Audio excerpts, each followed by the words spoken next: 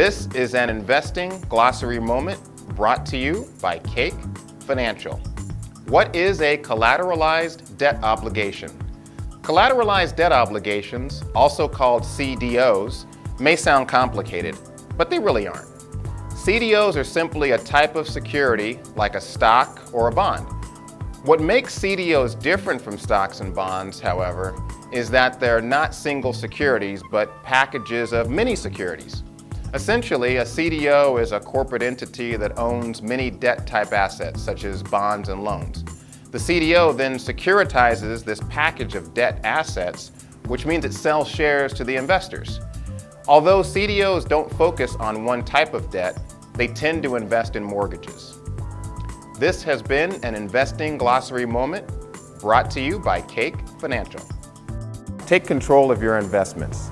Join Cake Financial today for free.